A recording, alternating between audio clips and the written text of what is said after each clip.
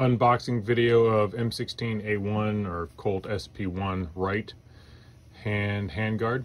So this is interesting. We found these being offered by a vendor online, and we were really curious about what we were going to get, as there can't be that many M16A1 original handguards still in unopened condition. I'm assuming these were originally intended for M16A1s rather than Colt SP1s, since these have Department of Defense contract codes on them. We don't know a lot about these. If you look at the packaging, if I'm reading these correctly, the wrapping was manufactured in February of 1985. So this is actual original packaging for this handguard, and the handguard itself has a manufacture date of April 1986. So this barcode here, with the number 1005 going on there, is a national stock number, which the government uses to track items that are purchased again and again. And this barcode, actually, if you look it up, is correct, is the correct national stock number for this handguard.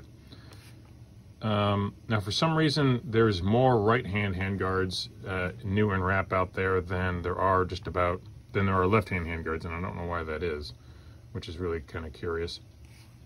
So finding information about the manufacture of this item is not easy. In 35 years since it was manufactured, a lot can be lost. Based on my research, we've got, so I mentioned we have the national stock number. This code here, the D88809, is what's called a DODAC, and each government office that issues contracts has a unique DODAC. This one is given by the U.S. Army Industrial Operations Command, and correct me if I'm wrong in the comments about this. This is not an area of expertise for me. And based on my research, this contract, which is huge long number here, 85C1024, was initiated in November of 1984, which would seem to be about right for this handguard.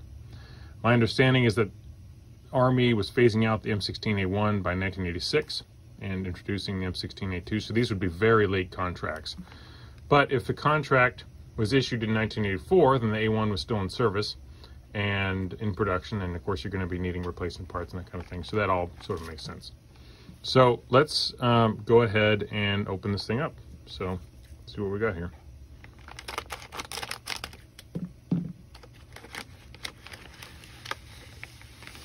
All right, so we got this here. All right.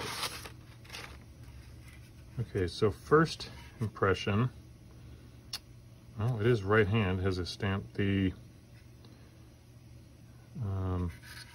plastic does not have a very even look to it. I guess 35 years in storage will do that. This looks like there's some, the edge of this has some discoloration. I don't know what that is. This is some, but we have the aluminum heat shield is in great shape. The aluminum doesn't obviously stores very, very well. You got the rivets, as you can see along here. Interesting. I'm not really sure what to say about this, but overall, after 35 years in storage, this looks to be a very pretty decent shape, except for it does have a kind of a, there's almost a light dusty sheen on here. It's not this is not a consistent look. So if you were wanting just like a beautiful consistent black finish on your retro build, this would not be the one that you wanted, and you would probably be like, I want to go ahead and put a different finish on this. Interesting. Anyway, thank you for watching.